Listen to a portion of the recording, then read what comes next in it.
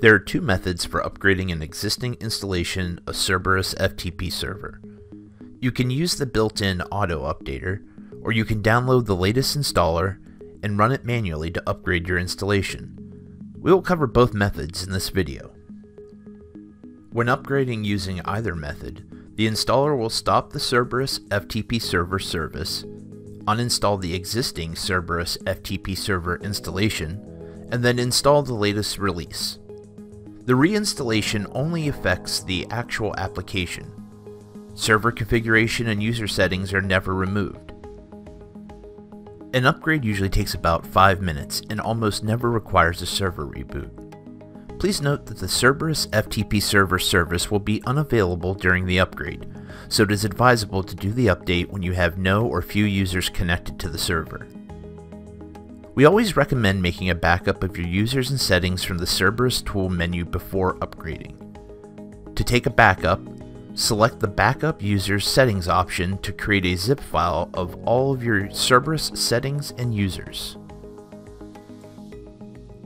Using the Auto Updater, the Cerberus FTP Server Automatic Updater will check for a new release of the Cerberus FTP server, and if an update is found, allow you to download and run the updater to upgrade your installation. To check for an update and optionally install it, select the Help menu option from the main menu. Select the Check for Update menu option. You will see the Upgrade Check dialog.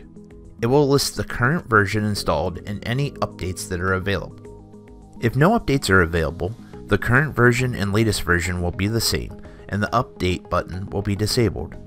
If this is the case, you have the latest release and can press the Close button to end the update process.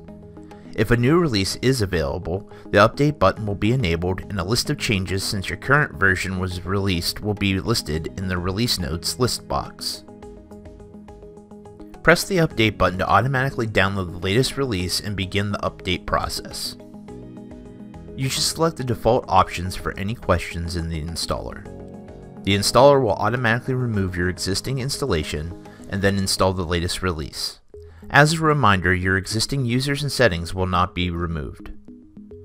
Finish the installation and you are done. The latest version of Cerberus FTP server should be installed and running.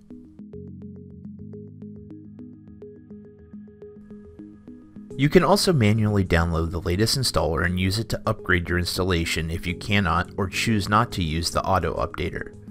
The installer will upgrade an existing installation to the latest release.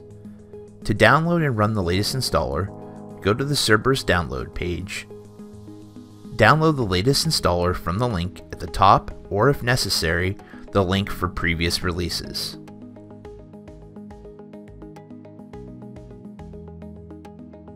Shut down the Cerberus FTP server UI by going to the File menu and selecting the Exit menu option. Now open services.msc.